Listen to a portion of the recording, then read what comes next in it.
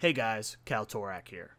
Today, I want to show you how to solo the Mage class quest for the Celestial Orb. It's a solid item with a good on-use effect.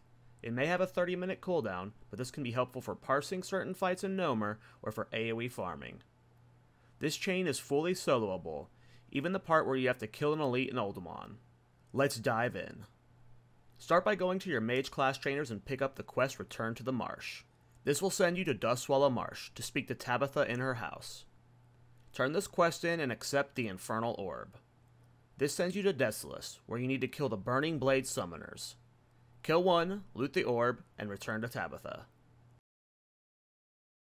Turn in the quest and accept the Exorcism. She will then go outside of her house and spawn a level 40 elite. He was super easy to kill, just kite him around like this, and it's an easy win. Turn the quest into Tabitha and accept Powers in Uldaman. This quest requires you to kill a level 42 elite in Uldaman, but don't worry, it's very easy. There is a backdoor to Uldaman at this location in Badlands. Head here and go inside the instance. Right inside the instance portal you will find a door, and behind it you will find the Obsidian Sentinel, the mob we need to kill for the quest.